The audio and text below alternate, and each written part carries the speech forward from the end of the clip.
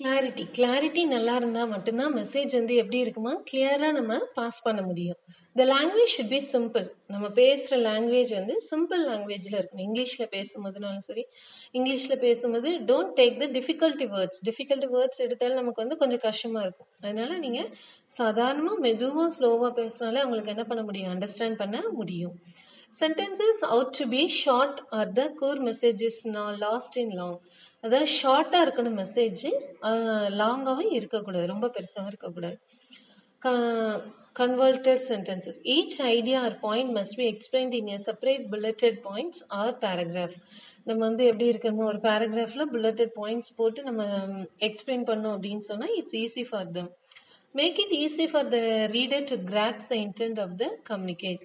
அந்த அப்படி போட்டு நம்ம சொல்லி கொடுத்தோம் அப்படின்னா அவங்களுக்கு ஈஸியாக அண்டர்ஸ்டாண்ட் பண்ண முடியாத clarity. Conciseness. Brevity is the essence of business communication. No one has the time to read long drawn out essays. இப்போ நிறைய பேருக்கு என்ன கிடையாது, நிறைய டைம்லாம் கிடையாது, ரொம்ப பெரிய புக்கை வாசிக்கவோ இல்லைன்னா அந்த மெசேஜ் வந்து பெரிய மெசேஜாக இருக்கிறோ அதெல்லாம் அவங்களுக்கு படிக்கிறதுக்கு நேரமே இருக்காதான். அதனால அவங்க என்ன பண்ணுறாங்க அப்படின்னு சொன்னால், the core content is lost in elaborate details. Avoid using irrelevant words. வேர்ட்ஸ்லாம் என்ன பண்ணுறாங்க அப்படின்னா, இது மாதிரி பெருசாக இருந்தது அப்படின்னா அவாய்ட் பண்ணுறாங்க. என்னெல்லாம் அவாய்ட் பண்ணுறாங்க, irrelevance வேர்ட்ஸ், தேவையில்லாத வார்த்தைகள், adjectives, for example UC, I mean to say, இதெல்லாம் வந்து என்ன பண்ணுறாங்க அவங்க யூஸ் பண்ணுறதில்ல. ensure that there are no repetitions இல்லாத வேர்டை யூஸ் பண்ணி அவங்க வந்து என்ன பண்ணுறாங்க, கம்யூனிகேட் பண்ணுறாங்க. அதான் எஃபெக்டிவ் கம்யூனிகேட்டாக இருக்குமா. சரியா, அடுத்தது என்னது அப்படின்னா கான்க்ரீட்னஸ் அப்படின்னா என்ன அப்படின்னா, the content of your கம்யூனிக் should be tangible, base it on data. Abstract ideas and thoughts are liable to misinterpretation.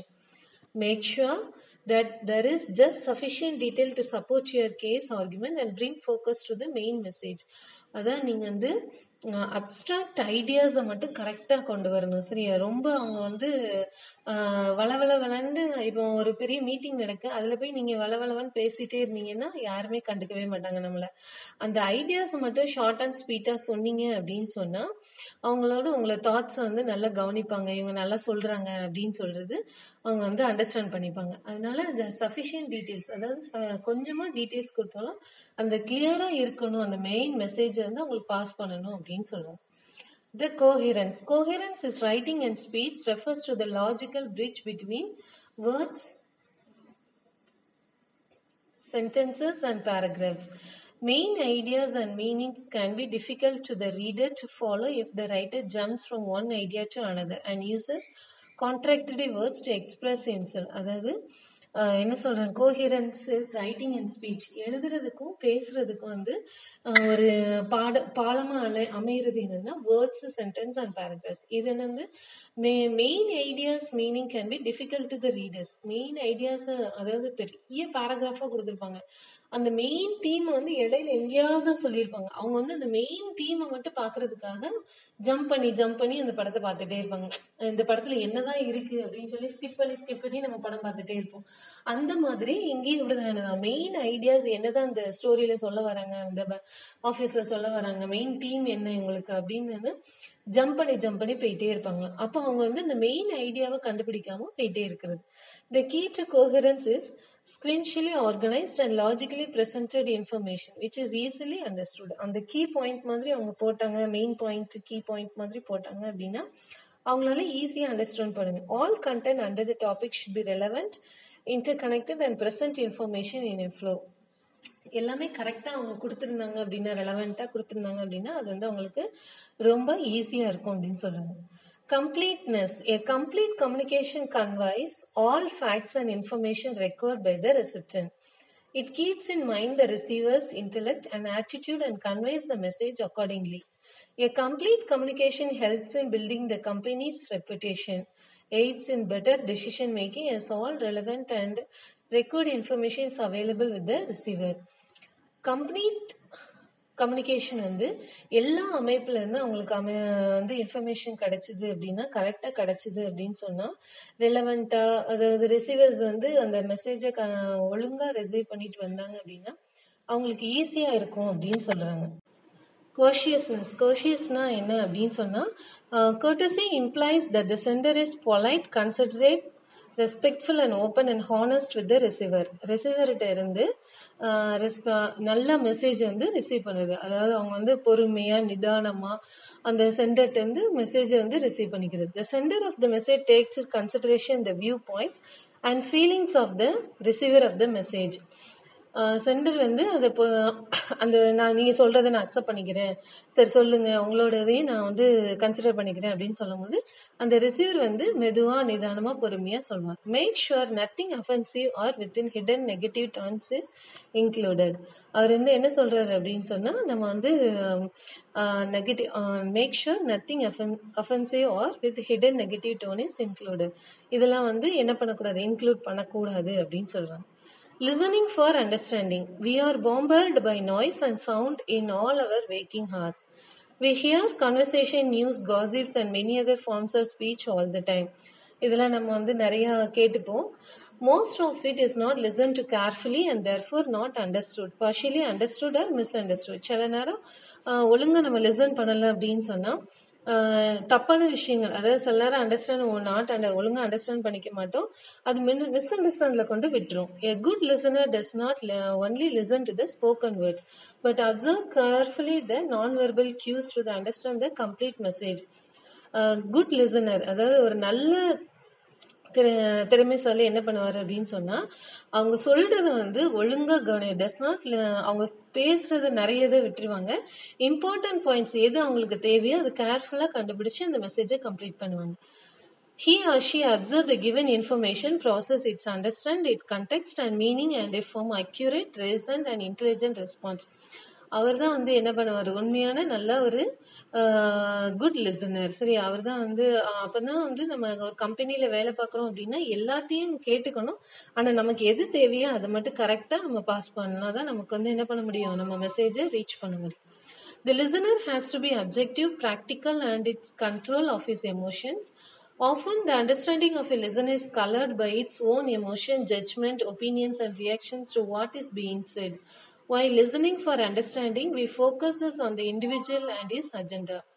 A perceptive listener is able to satisfy a customer and suggest solutions as per the need of the client.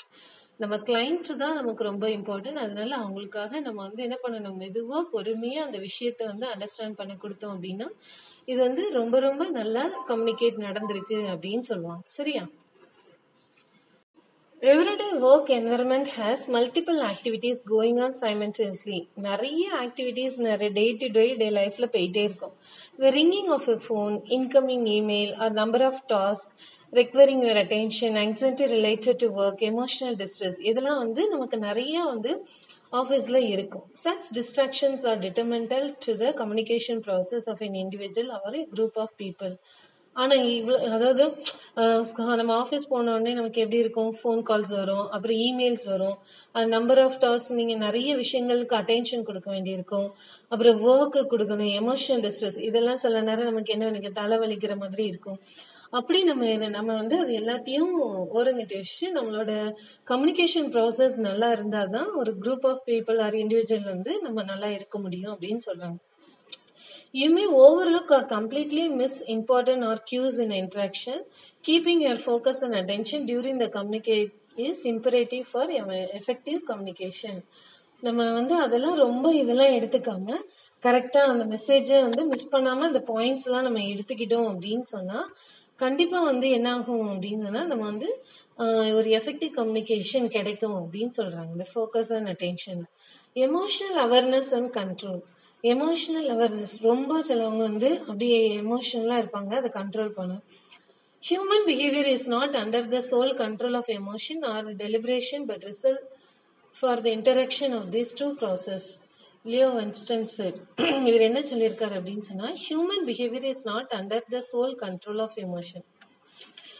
ஒரு soul control emotions இருக்காது, deliberation but results from the interaction of this two process. ஆனால் இதுலேருந்து நம்ம வந்து கண்டிப்பாக வெற்றி அடையணும் அப்படின்னு சொல்கிறோம்.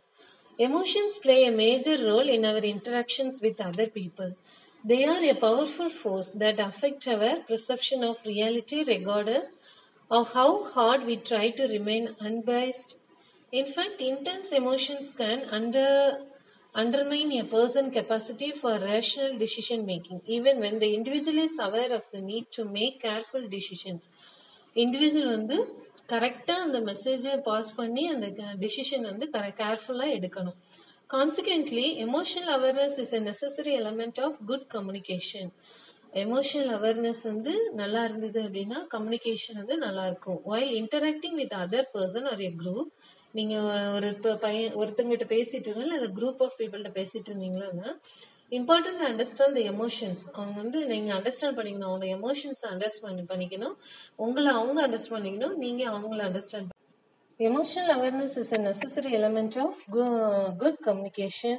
While interacting with another person or a group, it is important to understand the emotions of you and he and she they are. நம்ம அந்த அவங்க எமோஷனல் அவேர்னஸை எப்படி பார்க்கணும் அப்படின்னா, bringing to the discussions, managing your own emotions at the same time respecting the emotional state of others in the smooth interaction. நீங்கள் meeting நடக்கும்போது உங்களோடது மட்டுமே நீங்கள் பார்த்துக்கிட்டே இருந்தீங்க அப்படின்னா அது வந்து குட் கம்யூனிகேஷனாக இருக்காது. நீங்கள் எதிர்த்தாப்புல இருக்கிறவங்க அவங்களையும் அவங்களோட எமோஷன்ஸ் ஃபீலிங்ஸையும் அண்டர்ஸ்டாண்ட் பண்ணி அவங்களுக்கு ரெஸ்பெக்ட் கொடுத்து அவங்கள வந்து கொண்டு போனீங்க அப்படின்னா state of other cells and smooth interaction. அப்போ வந்து அந்த மீட்டிங் வந்து நல்லா நடக்கும், அந்த குரூப் ஆஃப் இன்டராக்ஷனும் நல்லா இருக்கும், ஸ்மூத்தாக போகும் அப்படின்னு சொல்கிறாங்க. சரியா?